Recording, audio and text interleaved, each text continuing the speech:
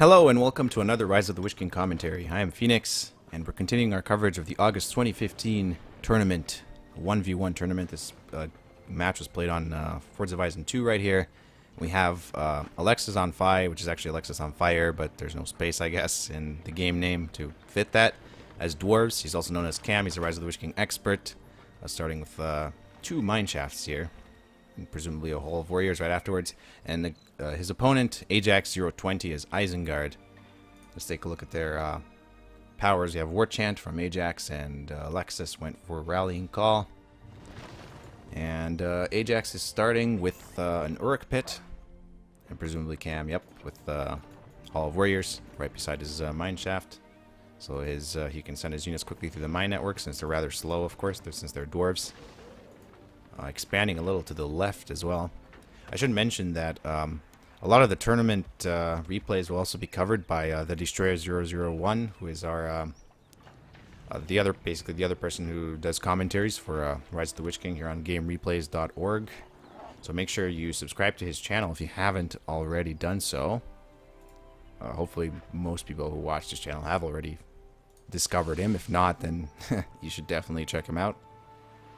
We will each maintain a playlist of all the casts for the whole tournament, and the playlist will contain casts from each of us. For this particular tournament, he'll probably cover most of them, just because I haven't had a lot of time to record too much. Anyway, we have Uruk Pits, or we have Uruk-hai for Ajax. His first unit comes out now. We have phalanxes from Cam, or creeping by the looks of it. The Uruk-hai seem to be going straight to the center to attack Cam.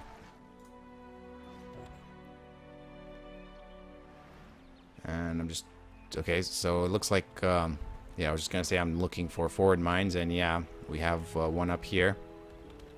Cam's building one up there, so he's going to attack from the top. Looks like he's moving in closer for an even closer attempt. And there's another one. And Ajax hasn't really scouted for forward mines, which is probably a mistake. Cam quickly exits Guardians to block the Orcs. They use War Chant to buff themselves, but then Cam responds to Rallying Call. It doesn't look like stances are being used for these Orcs. You really want defensive stance and shield wall formation. And Cam is using defensive stance, so he has a bit of an advantage here. And he might actually... Yeah, it looks like Cam might actually win this first battle. So those 400 resources on those Uruks didn't ultimately lead to anything. And we have another lair that was creeped. We have another forward mine right by this inn. And Cam's also expanding around the south area. It seems he's really working on map control right now. Hasn't actually attacked his opponent yet, but he knows what he's doing. I think this is actually how you have to play Dwarves, especially since the revealed random change. Dwarves are very effective at gaining map control thanks to their mine network. And actually taking the time to set yourself up before attacking is totally worth it. We're going to easily kill this troll in the lair and probably gain control over the inn. It looks like we had another Uruk unit that was sent and also got killed by Guardians. So things not really going well for Ajax right now, and he seems to be unaware that his opponent is really expanding all over the place. So, we have Golem here, just moving to the center. Anyway, if Ajax doesn't realize this and react to it soon, it could be really a short game. Dwarves can be very dangerous. Cam is definitely going to go for a massive attack when he does attack, because he's going to have so many units by then.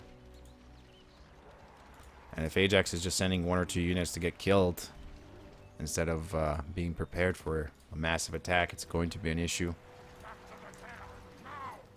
And really, it's critical against Dwarves to attack to just go for their forward mines and just prevent them from building up near your base.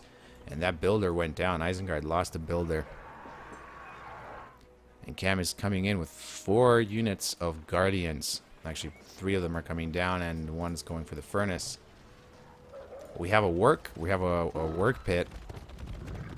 And Work Rider is being produced, and they're certainly going to help here since Cam doesn't have any phalanxes. He doesn't expect any Work Riders yet, but he's certainly going to add phalanxes to his army now.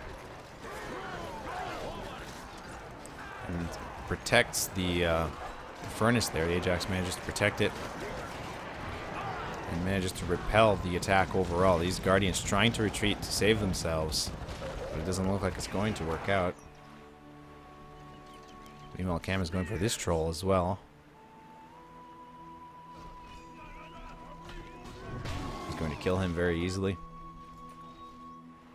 I mean, just look at the map control right now. Cam pretty much controls the whole, like, his whole part of the map is basically under his control with mine shafts. And he's got this in. He's about to take this in. He's clearing the area. And Ajax trying to go for the forward mines at the top, but of course, this is what you have to worry about when you're harassing with cavalry. It's not really harassing; it's just countering forward mines. But yeah, those phalanxes are a big threat. Try to move them around the back there to save them. But really, well, yeah, it looks like Cam's going to let him get away with it because he's got lots of other forward mines. But he's going to lose that one. But meanwhile, he's going to attack, and this time he has a phalanx here, so they can't just trample these units of Work Riders. The rallying call used again.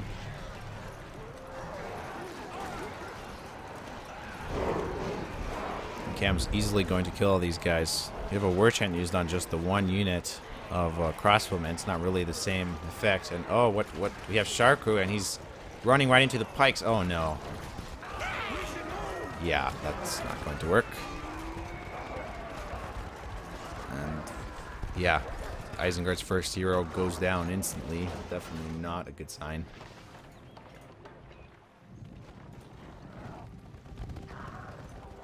You have a second Urk pit that's out. Cam already had 2 halls of warrior, so he was already capable of outspamming him pretty well.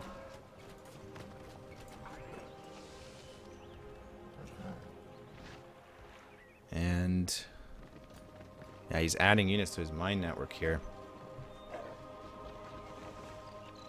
Ajax is just losing all his furnaces. I'm counting 3 of them now. 3? Yeah, I think it's just around 3 now. 2, perhaps. Just trying to see if there's another one somewhere. I don't think there is. And again, we don't really see any stance usage from Ajax. Good use of Work Riders there to go after the Guardians. Manages to repel that attack, but we have more Dwarven units coming in. And Cam is just attacking from lots of sides. We have another forward mine. We have this layer being creeped, and you can just see Cam taking over everything. Everything. And this game is not going to last much longer by the looks of it.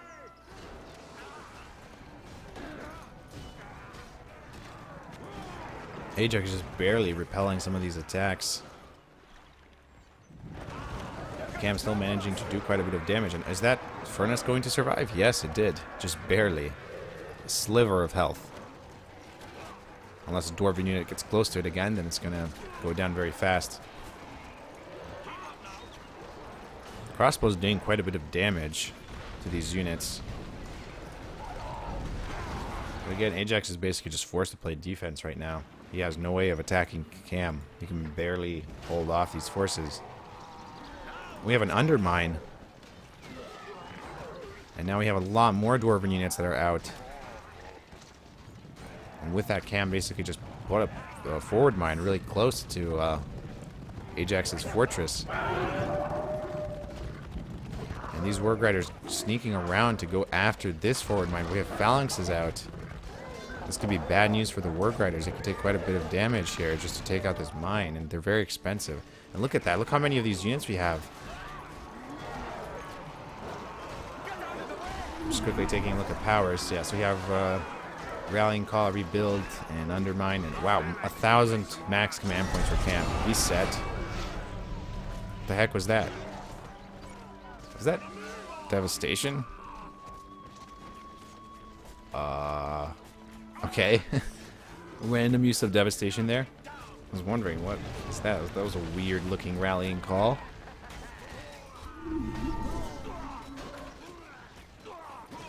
And yeah, Ajax is going to lose his fortress here. He has no way to save it. It's just not going to happen. Brand is here as well. Hasn't really had a chance to get any kills, so I guess he's going to now. At the very end of the battle. And that's it. Ajax is going down, and we have Sharku again, who got killed for a second time. And hey, Brand made it to level 2 before the end of the game. And yeah, it was a short game. I think Ajax could have benefited from better use of stances and from just being aggressive and using his speed to his advantage. His units, his works are faster than the Dwarven Guardians and Phalanxes, and he really needs to hunt for forward mines, and just you have to do that really early. You can't let the Dwarven player start setting up kind of a circle or semicircle around you. And yeah, that was it for this cast. We will continue with Game 2 of this round in the next commentary.